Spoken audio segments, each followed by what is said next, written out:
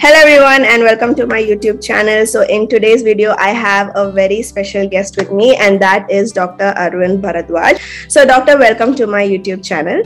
And before we get into this video, I just wanted to give a brief description about Dr. Arvind. So he has his own clinic in Chennai and he is very well known to treat diabetes. He has a lot of patients who he gets from all over the world. And since there were many viewers who are asking so many questions about diabetes, I wanted to have a talk with Dr. Arvind so that we could spread the knowledge of Ayurveda on how Ayurveda treats diabetes. And before getting into this as well, I wanted to just inform you guys that he also owns his own YouTube channel wherein he speaks a lot about diabetes and he has treated so many cases. And if you want to know more about it, you can visit his YouTube channel and I will also share the link below. You guys can have a look. So Doctor, welcome to my channel. Hi Smriti, how are you? I'm good, Doctor. How are you? So this is from my end. Dr. Smriti is my classmate. We studied together in Bangalore. She's a very good friend of mine. We have been very close during the college days and our friendship continues. So yes, Smriti, tell me, so, Doctor, what do you want to discuss about diabetes? Yeah, so Doctor, there were a few questions which the viewers have asked and I'm hoping that you could clarify those doubts. So before we get into it and before we start it off with, Doctor, could you tell us, according to you, what is diabetes? So to keep it very simple, diabetes is just elevated blood sugar levels. That is it.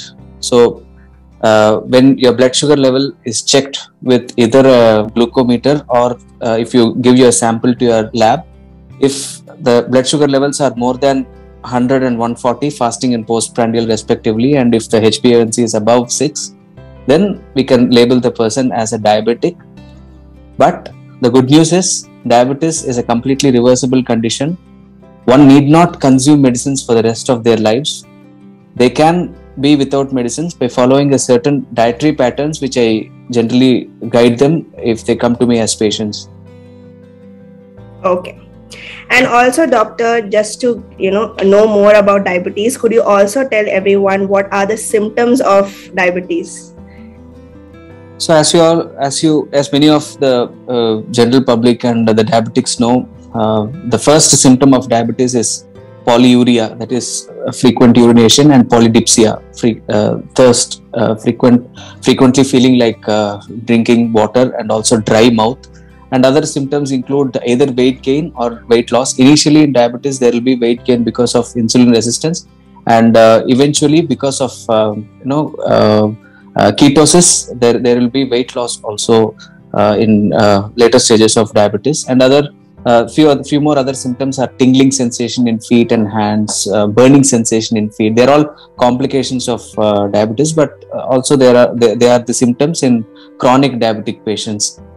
And if you Google, you will find more symptoms. Let's not waste time in discussing about symptoms. Let's focus more on the cure and the tips for reducing blood sugar levels. And we will talk more about what is not generally available to the general public in the internet. Okay, fine, Doctor. And can one neglect being diabetic? And if so, what are the side effects? So definitely diabetes should not be neglected. Generally I've seen patients who don't take their allopathic medicines thinking that they might harm the liver or the kidney or the intestines, whatever. So I generally, in my interviews, I tell them that also when they come in person, I tell them that not taking medications for diabetes is worse than leaving the diabetes as such. So the blood sugar levels, if they flow in your blood for longer durations without being controlled, that the harm it does is more than the side effect which the medicines for diabetes will give. So definitely diabetes has to be, some of the other steps has to be taken to reduce the blood sugar levels. May it be allopathic medicine or Ayurvedic or homeopathic or whatever, but blood sugar levels has to come down. That's very important. Okay. And also, Doctor, can you talk about stress and diabetes? Is it related? Definitely, it's related. I got a patient who was a Muslim by religion, and recently she married a Hindu person. So there were lots of tension and problems going on in their house because of this recent marriage. They eloped and married, so they were in a lot of trouble. So she came to me with fasting 300 and postprandial 600. Initially, they didn't tell this fact to me. I was changing so many things in her diet. I was giving so many medicines, and nothing changed. I didn't get any result.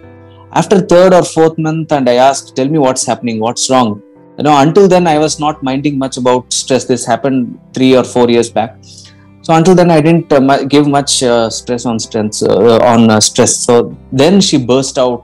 She shared all her problems to me.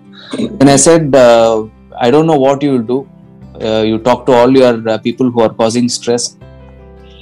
You have to come to a state where you are completely stress free. You go somewhere, take a break, and go somewhere, stay there for a couple of weeks, reduce the stress, and check your blood sugar levels. Then, very interestingly, after 2 weeks of a holiday trip, she came back to me with at least, not if not 300, around 150 fasting and 200 postprandial. So of course other food and other parameters also will matter for diabetes, but stress also plays a major role, which the general public neglect. So yes, stress has to be checked. Okay, fine, doctor.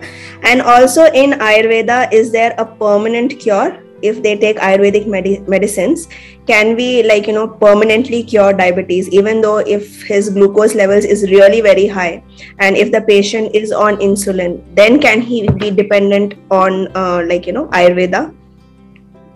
Yes, definitely. No matter how long he has been a diabetic, or no matter what all medications he is under, so long as the patient is a type 2 diabetic, diabetes is a completely reversible condition.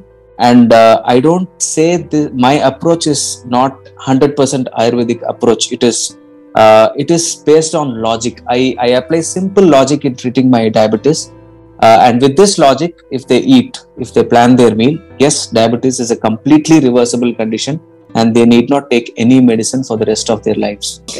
That's great. And definitely I have to give credits to Ayurveda, because my diet is based on Ayurveda. I have taken references from Charaka Samhita, Shushruta Samhita. I've seen how our rishis wanted us to plan their meal. So I've taken all the references and I created a diet chart, and I'm using that for a reversal of the diabetes. Okay, fine. Can allopathic medicines be taken along with Ayurvedic medication? Is one of the questions. It has to be taken. Yes, it has to be taken, because since the body is used to reducing blood sugar levels in a particular way, if you suddenly stop all these medication and start with Ayurvedic medication, it won't work. So what I generally do is I give Ayurvedic medicine, allopathic medicine, and diet, all the three. So when all the three are combined together, their blood sugar levels will start falling, and once it reaches sub-normal level, I will start gradually reducing allopathic medication. I will ask them to go to their allopathic doctor, show them the results, and then take their guidance in reducing allopathic medicines.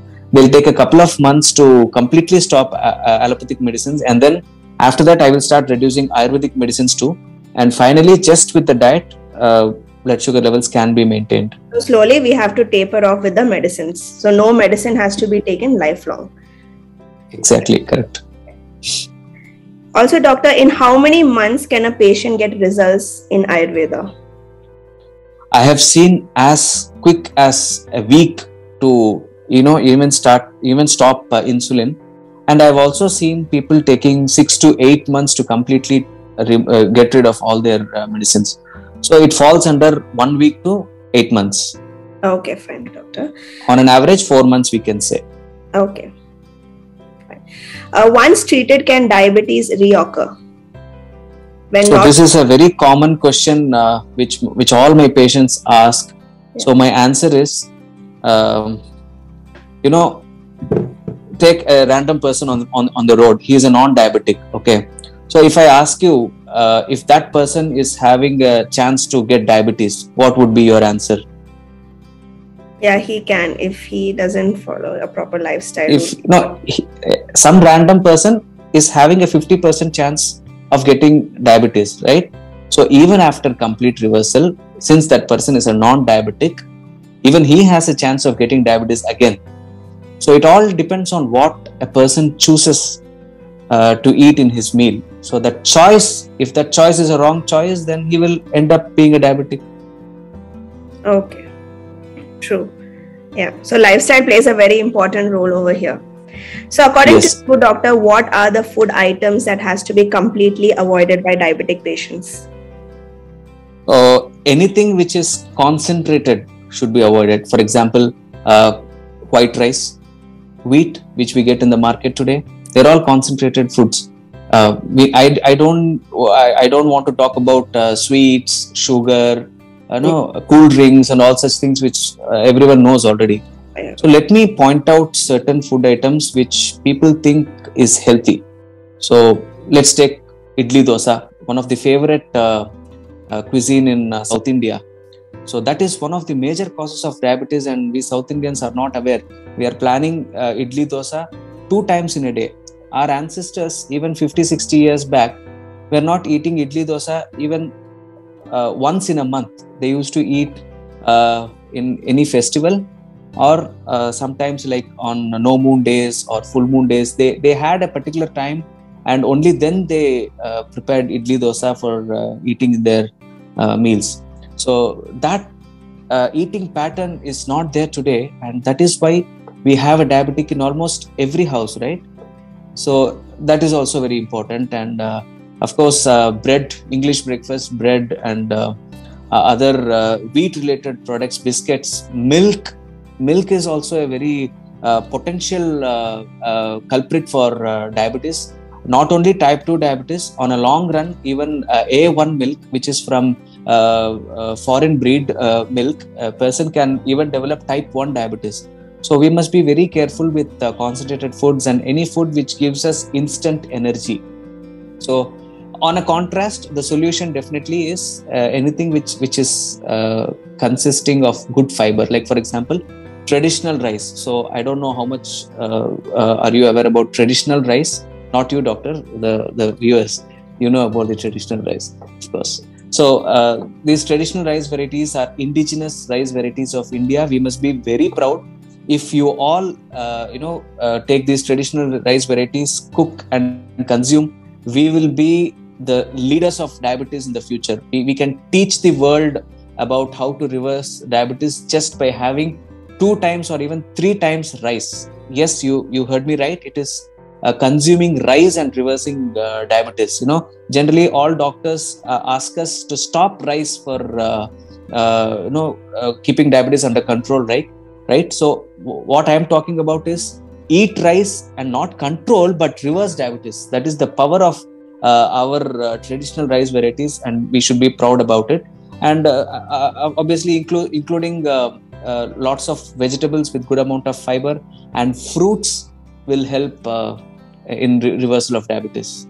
Okay. These are some aspects in my diet chapter, doctor. Okay, fine. So for everyone out there, like there are the do's and don'ts. So I will link it somewhere over the screen so you can have a look on what you have to avoid and what you can consume. So it will be easy for you all. And apart from that, doctor, could you also tell us about the lifestyle routines which one has to avoid to prevent diabetes, or also for the people who are already diabetic? What can they follow as a daily routine? Sure. So in Ayurveda, it is mentioned that a person who is always sedentary can get diabetes. So sitting on a couch, whiling away, and always watching TV, spending more time on the screen, all these are definitely causes for diabetes. So you can instead go for a walk, 1 or 2 kilometer walk, work out, hit a gym, do such things. So this can definitely prevent, and also it helps in reversing diabetes. Okay, fine. So doctor has his own brand of products wherein he sells a lot of traditional rice, and it is really very well known because I have seen personally many patients who have, where their diabetes or their sugar levels has come down completely. So it's a little bit difficult to prepare the rice, but it's actually very healthy. That also I will link it in the description. You guys can have a look at the rice options which Dr. Arvind has introduced in his brand. So doctor, you can also tell us something about your rice varieties which you have. It's really very interesting because you have this maple samba and many other rice, right? So if you could tell us also more about it, for diabetes, what specific rice should one choose? That would be, good for the viewers. Yeah. Sure. So my personal favorite is maple samba. So I can talk about traditional rice varieties of Tamil Nadu because I've been all the while practicing in Tamil Nadu and I'm only aware about Tamil Nadu rice varieties. And my personal favorite is maple samba, which is dark maroon in color. And after cooking, the rice opens up like popcorn gradually, and from far it will look pink. So these traditional rice varieties will only be in darker shades. So like Katiyanam, Karuppu Kauni, all these rice varieties are in darker shade, and it will take 1.5 hours to cook, and that is the reason why it is good for diabetes. So since it takes a lot of time for cooking, it also takes a lot of time for digestion. So since it is taking a lot of time for digestion, the blood sugar levels are gradually released into your blood. So since there is a gradual release of sugar into your blood, whenever you check, the sugar levels are not hitting a spike. So this is how these traditional rice varieties are helping. So basically they are all low glycemic index rice. Okay. So that's a great thing. So for those of you all who want to try it out and who are quite health conscious, you guys can have a look about maple samba rice. And also, doctor, a few minutes back, you just mentioned that, fruits can be consumed by diabetic patients. So can all fruits be consumed, or are there certain fruits which has to be avoided? There are no restrictions as far as fruits are concerned. I make my patients eat even mango, jackfruit, sapota, sitafal, all sweet fruits. I make them eat, and still they have a very low blood sugar levels. So you can also try at your home. I have posted in my YouTube page about fruits and diabetes. There, even in American Diabetes Association, in their website, if you look at the items to be consumed for a diabetic, mango is mentioned there. So generally it's a misconception that fruits are sweet and they are not to be consumed by a diabetic, but it's a hoax. It's a myth. Okay, doctor. Fine. And also, is blood sugar monitoring important? Is one question asked by one viewer. Definitely important. No doubt about it. And checking HbA1c is also important. And people who are having a very high blood sugar levels, they have to also check their C-peptide levels for confirming whether if it is type 1 or type 2 diabetes. Okay, fine, doctor. And is exercising important? If so, for how many hours one should indulge in physical activity is one of the questions asked. So in my approach, I don't stress much on exercise. So in my approach, just with diet modulation, things will change. But definitely exercise, no doctor will ask patients not to exercise, right? So definitely exercise will bring down your blood sugar levels, and there is walk. I think that is more than enough. Yeah. Gentle walk is also sufficient, just to give your body some friction and generate some heat, and let the intestines move. And also there is no particular measure to exercise in Ayurveda, as you know, doctor. Our rishis have asked us to exercise to half our energy, right? So if you can walk for 5 kilometers, stop with 2.5 kilometers. So you can do like that. It applies to even weight and number of hours. The metabolism, that's the basic. Correct. Also, there is one question. Does fasting help reduce sugar levels? Yeah. Fasting will reduce blood sugar levels, but how long can you fast? It's impractical to fast for diabetes. If you fast for 2 days, you can see a drop in your blood sugar levels, but you can't fast forever, right? So it's only a temporary solution. Okay, fine. Another question asked is, can pregnant ladies be also treated with Ayurvedic medication? Yes, we can treat with Ayurvedic medication, but the choice is different. We choose different set of medicines for pregnant ladies. Okay. Is it significant to have regular follow-ups, doctor? Yes. Until the reversal happens, regular follow-ups is necessary. Once the reversal is achieved, then there is no need for follow-up. It's your life. You can proceed further without any guidance of a doctor. And one last question, doctor. Should Ayurvedic medicines be consumed lifelong? No need for consuming lifelong for diabetes. If you follow the diet which is prescribed by me, then no need to take any medication. Okay, fine. So I think we have come to an end with this video. Thank you for this insightful knowledge which you have given, Dr. Arvind. Is there any specific message which you want to convey to our viewers out there? Since I was not prepared for this, I don't have anything in my pocket now. So. Okay. Thank you so much, Dr. Arvind. I'm really very grateful for having you here. Hey, Doctor. Dr. Smriti, it was a pleasure having a meeting with you like this. Yeah. I hope your subscribers will benefit from this discussion. Correct. I hope everyone understood the concept of diabetes and how Ayurveda helps treat such conditions. And if you have any questions or queries you want to ask Dr. Arvind, you can leave it in the comment section below. We'll surely respond. And I hope this video helped you out. So doctor, thank you for everything. And with that, we have come to an end with this video. If you guys like my video, then please don't forget to like, share and subscribe. And I'm going to see you guys very soon in my next video. Till then, stay tuned and thanks for watching.